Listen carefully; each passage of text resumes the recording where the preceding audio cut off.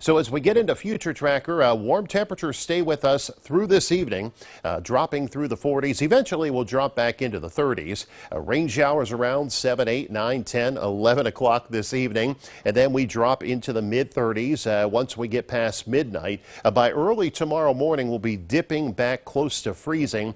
And there's a chance for a few hit-or-miss snow showers or flurries. I do not expect a lot of snow tomorrow. A hit or miss snow shower or flurry could lay down a dusting or a coating as it moves through.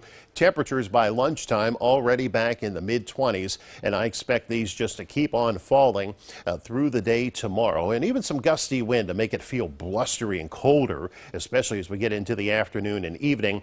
Temperatures falling back into the teens. Could be a flurry or two tomorrow evening. I don't expect much. And as we go into Sunday morning, those temperatures dipping close to the single digits to get out the door Sunday.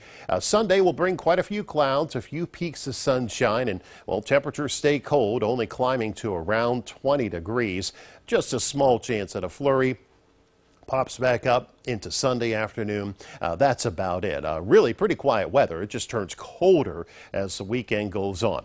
So the big story is the rain showers this evening and the gusty wind. That wind will settle down as the night goes on, but still getting those gusts to 30 miles per hour or higher this evening. Temperatures drop to 28. So something to think about, although I don't expect a lot of snow. Wet streets, wet sidewalks, and driveways become icy overnight into tomorrow morning. Watch for that black ice to get out the door. Temperatures of 28 and falling through the day tomorrow. Chance of a snow shower or a flurry as we get into the rest of the weekend. It stays cold, mostly cloudy on Sunday. Your Valentine's Day looks dry. We'll have some peaks of sun and scattered clouds. Cold start. Afternoon highs in the mid-20s, and then the temperature just keeps climbing this week. Tuesday and Wednesday look like great days. Now, the wind picks up on Wednesday.